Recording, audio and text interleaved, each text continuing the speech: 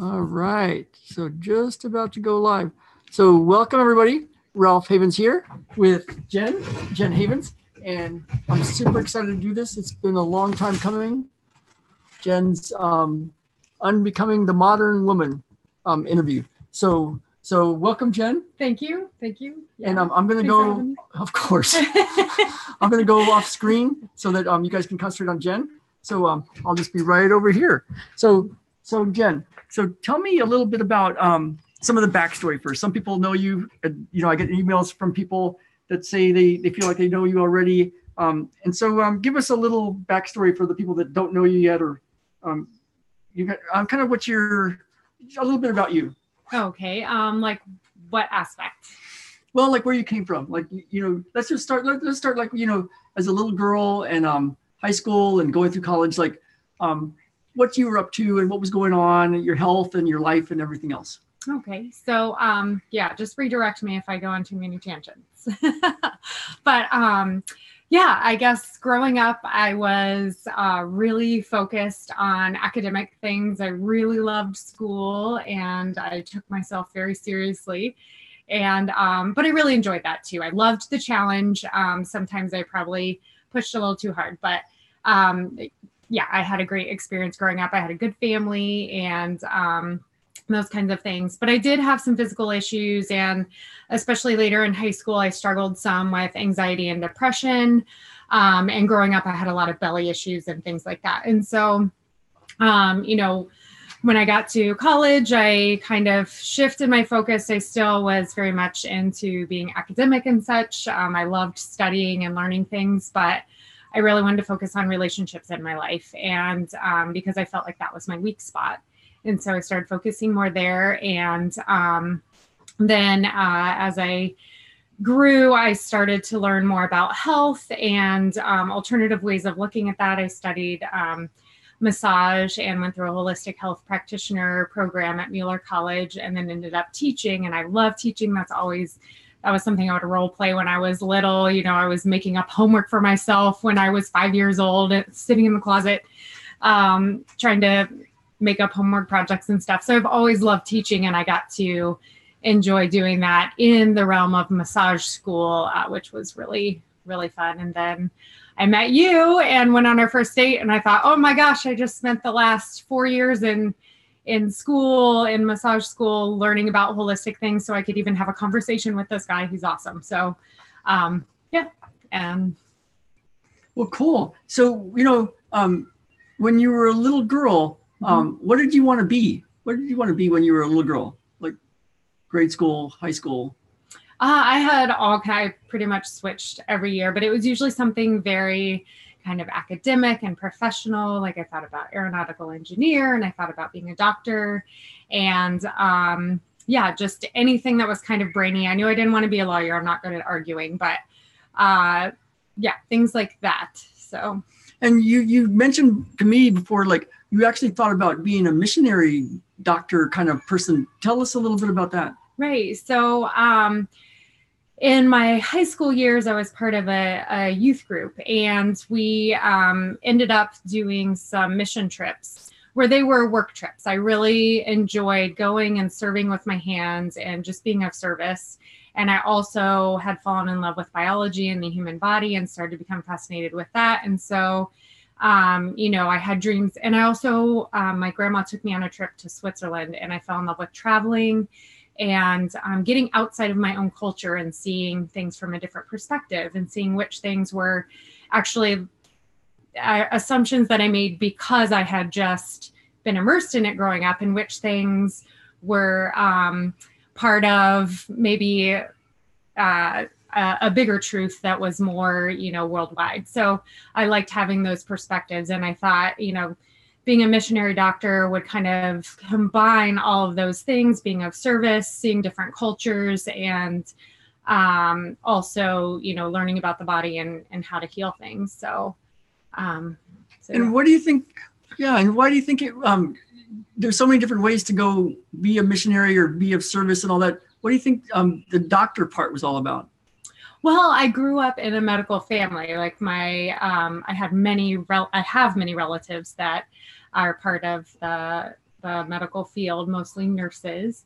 And so I have a special place in my heart for them. And yeah, I think that was mostly where that idea came from, is I just was very comfortable with the medical system and the terminology, all of that kind of thing.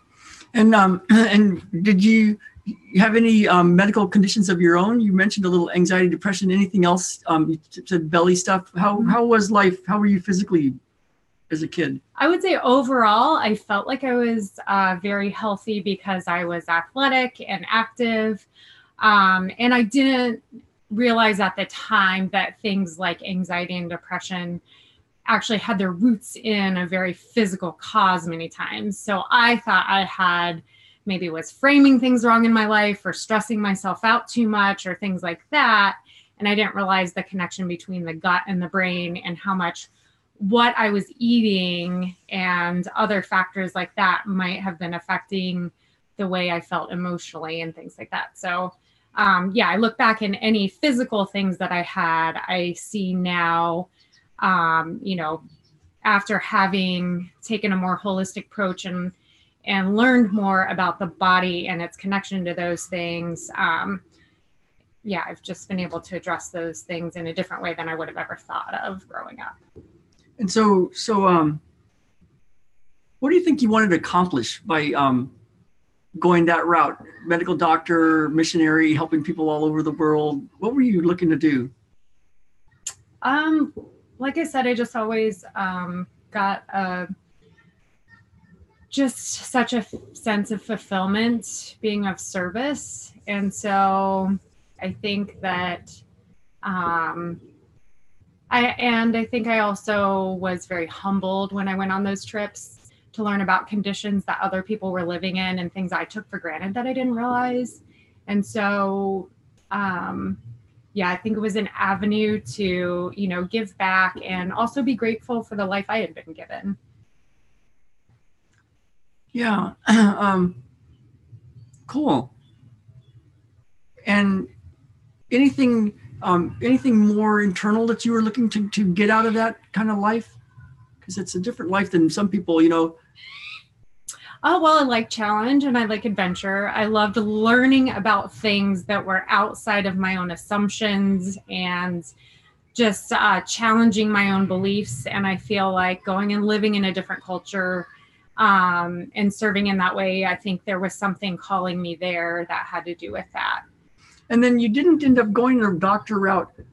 What happened? Like what challenges did you have, or what? How did it go?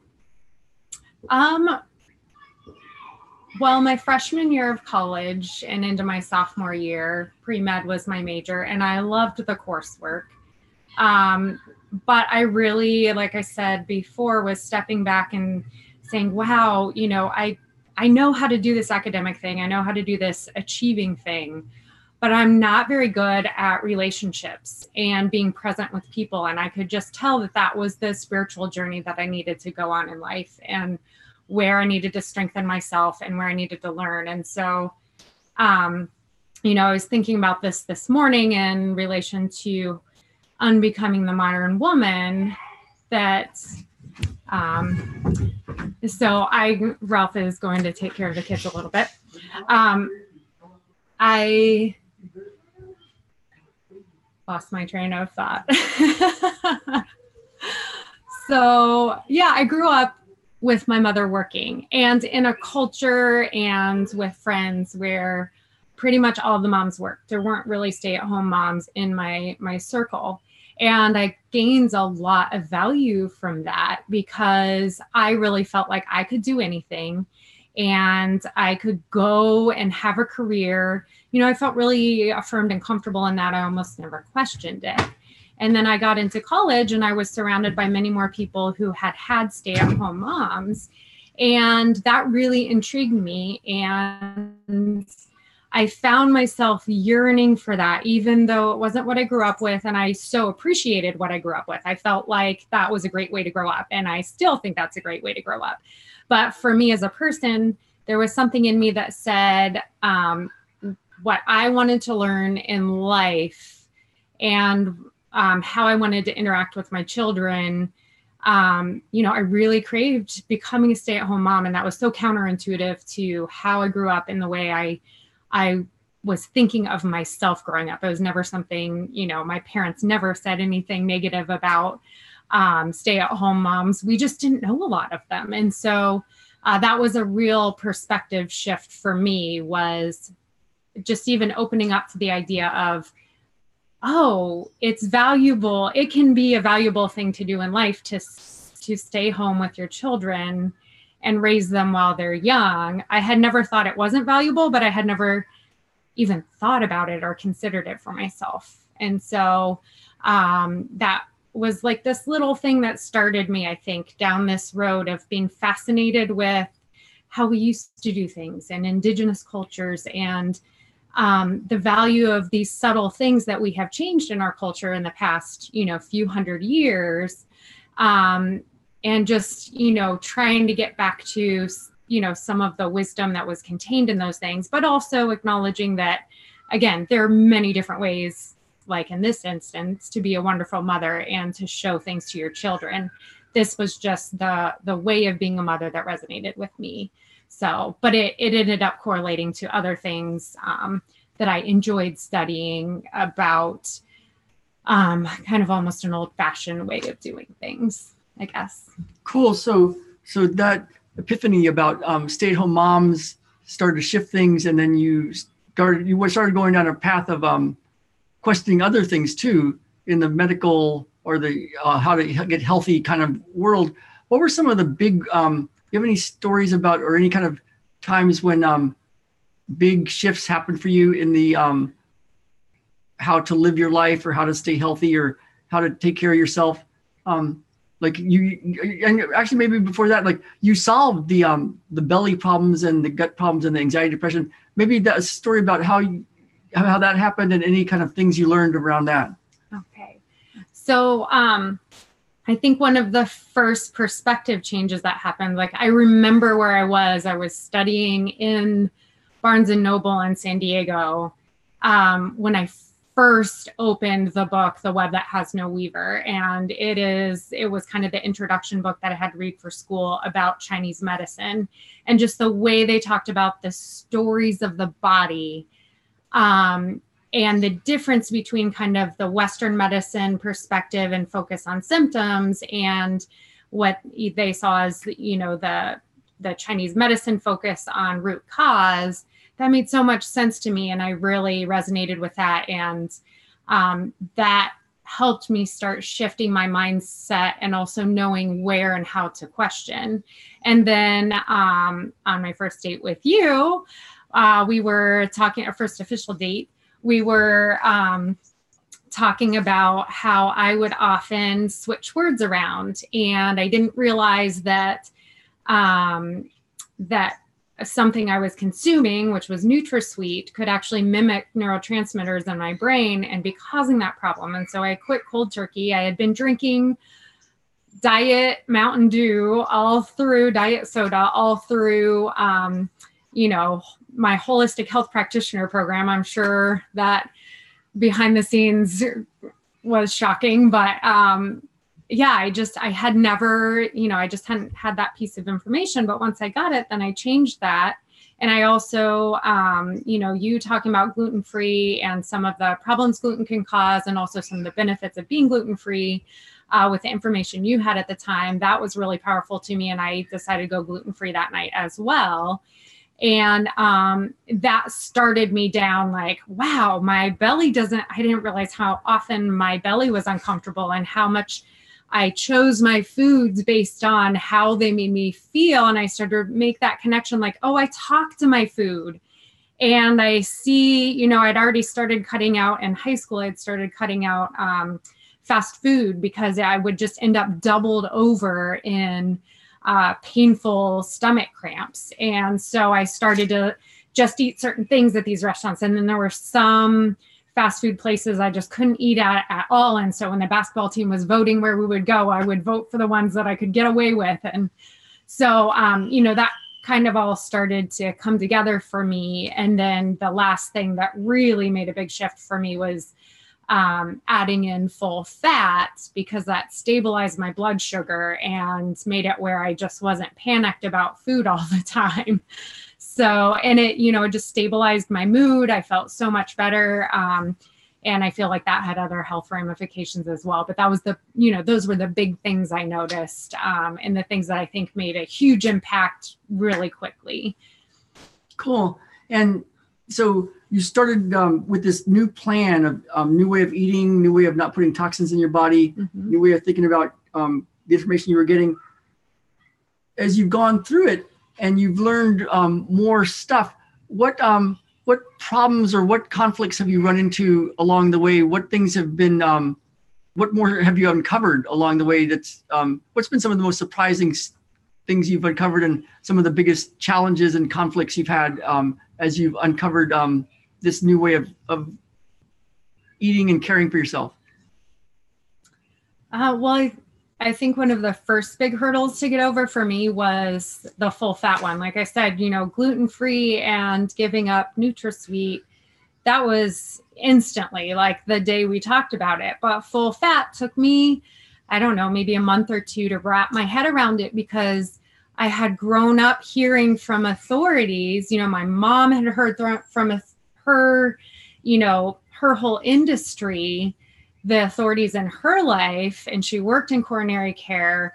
She had heard that the disease she was seeing was caused by fat in your diet and salt. And so that was very ingrained in how I thought. And I also, I wanted to not be overweight, because I didn't think that was good for my body. And it was so ingrained from everything we'd seen, everything my mom had been told. And fortunately, even though I ended up learning different information, she taught us that food was important and it affected how our bodies felt and how healthy we were. And so that's, the important lesson I got out of that, and that has stayed with me. And so even though I've learned different information since, I got that really ingrained in me. But it took me a while I was almost fearful of eating fat because of all the bad things that I had heard would happen to me if I did eat it. And of course, we were very specific about the fats we were eating. We weren't just willy-nilly eating fats, but I really had to learn how to deprogram that out of my brain and to get over my fear and say, hey, what if I just try this for a month and see how I feel, see what my experience is? And then also, starting to read research that, had a different perspective helped my head.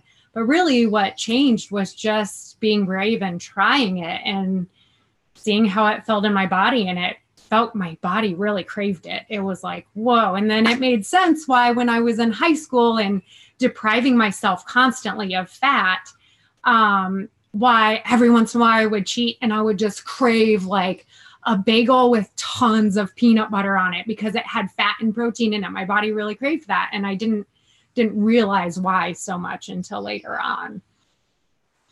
And cool. And so what do you think was the big shift you had as a result of changing this big way that you thought about how your body worked and how health worked? And what was your, did you start to question more things? What happened as a result of, you start off wanting to be a medical doctor, and then you were way into science and what you were being taught, and then, but you were having some conditions, and then you solved those, and you had to shift a lot of beliefs around health and food and other things. What did that do for you now, moving forward over the last few years, in the way that you look at what you're told and what's going on? What did that do? Well, I have always enjoyed kind of questioning what I have been taught, but I think it really brought to the surface the importance of doing that, and also just always having the perspective of, it's easy to look back in history and be like, oh, how did they not know that? And of course, we know everything now. And to realize, no, we're still in process right now in this point of history. And so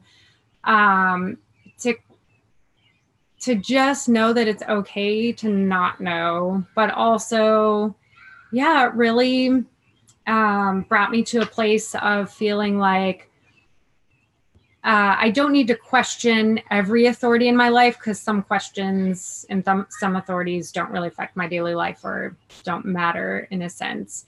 But any authority that is a worthy authority can be questioned and scrutinized, and it will stand up. It will survive that process. It will be stronger for that process. So I guess it taught me to never fear questioning, and to always know that I'm in process, that what I think I know now will, in 10 years, I'll look back and be like, oh, wow, I had made some progress, but look where I'm at now. Like, we're always evolving, and to be open to that process and to be humble to that process, but also challenge myself with that process. Yeah. Does that answer your question? Yeah. And, a lot of women, I see them, I know them, they're our friends, my friends too, but a lot of women reach out to you and ask you stuff. It's like you're their source, their resource of information. And then, so can you talk a little bit about what made you even come up with that term, unbecoming the modern woman? And when you look at all the women that you interact with and know, and that reach out to you, and they do reach out to you in big ways, asking big questions about all sorts of stuff. Talk a little bit about unbecoming the modern woman, and because you definitely took a different route. And tell us a little bit about that, and maybe in relation to that might be able to help women and what they're going through and what kind of answers they're looking for. What is unbecoming the modern woman all about? Okay. Well, I have to say that I've also been fortunate in that I have had lots of people come into my life. Like, anyone questioning me, I'm also learning from them too, which is awesome. So it's a continual exchange. And as far as going down the road of unbecoming the modern woman, I think I really started thinking about that when I realized, like I said, again, how much I really crave staying at home with my children while they're young. Because that was a little bit counter to, how I was maybe intuitively thought of my self-esteem growing up, even though like I said, I never consciously thought that wasn't valuable.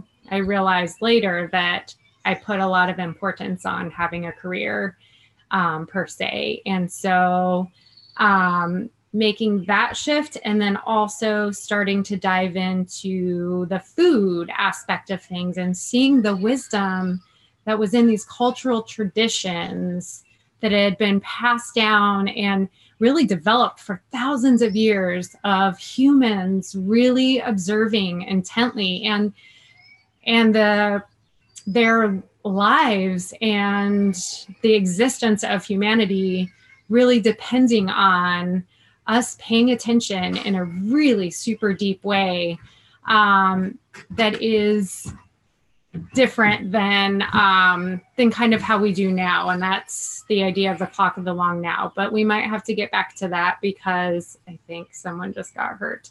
And no, I didn't get hurt. So this is why it took a while to do the interview. So we'll be doing a couple of other interviews. And so, all right. Thanks. Bye for now.